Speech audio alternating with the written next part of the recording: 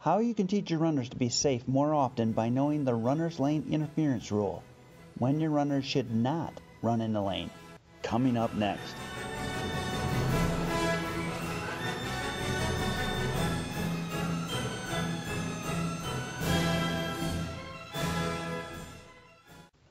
When the World Series runner lane interference call was made, a lot of baseball fans showed their utter ignorance by whining and crying, thinking it was a bad call. A few of us, like people who watch this channel, saw that play and asked, "What's the discussion about? This is not a difficult call."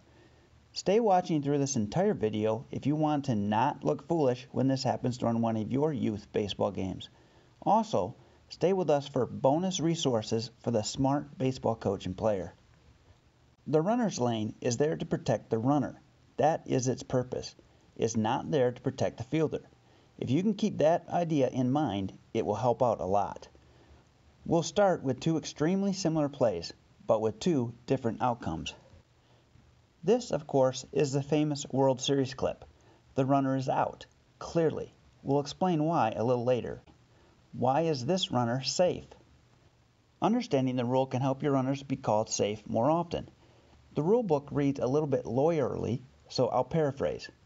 The runner lane, that 3-foot wide area seen here, protects the runner from any interference of the fielder attempting to receive a thrown ball. As long as the runner is in this area the whole way to first, with the exception that he can step into fair territory on the last step or two in order to get to the bag, which is entirely in fair territory, then no matter what happens with the throw to get him out, he is never interfering. This only applies to when a fielder at first base is receiving a throw.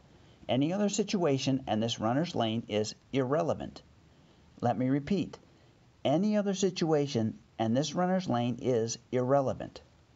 Let's relook at these two plays. The first is the Major League Baseball play. The runner does not ever enter the runner's lane, and therefore this runner is not protected if he interferes with the ball being received by the fielder at first base. Since the throw was one the fielder could catch with reasonable effort, but he doesn't on account of the runner is out, and all runners must return to where they were at the time of the pitch, and time is called.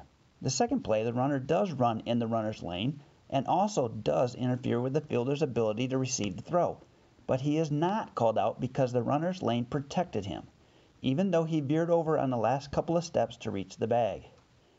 Back to the Major League Baseball examples. The managers of both these plays get ejected, and their whole argument is based on the fact that the interference occurred at the last moment. They think if you are within a step, that interference shouldn't be called, but they are incorrect. Did the runner interfere with the fielder's ability to receive the throw? Did he run in the runner's lane? That's all. And the first base umpire does not make the interference call. So even though he may know it should be called, he's going to always call safe if the runner reaches the base before the ball is caught and secured. This is always the home plate umpire's call, so spectators typically think the call was safe and then overturned. One other misconception with the rule is that the runner is outside the lane, he should always be called out no matter what. That is not the case.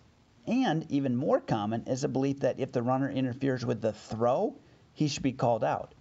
So if the catcher makes a bad throw to avoid hitting the runner, then the runner is out. That is also incorrect. The throw must be a good enough throw to be reasonably caught by the fielder at first base. Okay, so here is how your runners can be safe more often. In this clip, with no runners on base, the batter lays down a bunt that obviously, right away, should be an out. Since he's only going to be safe on an error anyway, if he runs here, then he may cause the pitcher to throw wild, in which case he is safe. The risk is being hit in the back by the throw and being called out still.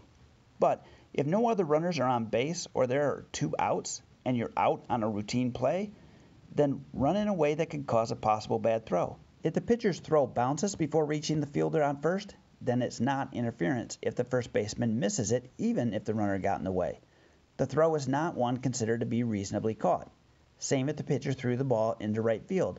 It's only interference if the runner interferes with the fielder at first base receiving the throw that can be reasonably caught. However, with runners on base that may advance or even score with less than 2 outs, you better run correctly. Doing it wrong like this guy, and you get called out and the run doesn't score, everyone goes back to their original bases at the time of the pitch. So, knowing the rules can help your players be safe more often. All of this, of course, relies on an umpire knowing the rules, which isn't always the case in youth baseball. But baseball is an imperfect game, and if your umpire gets it wrong and a respectful discussion can't resolve it, then move on. No need to act like a fool. Got it. No! What is he?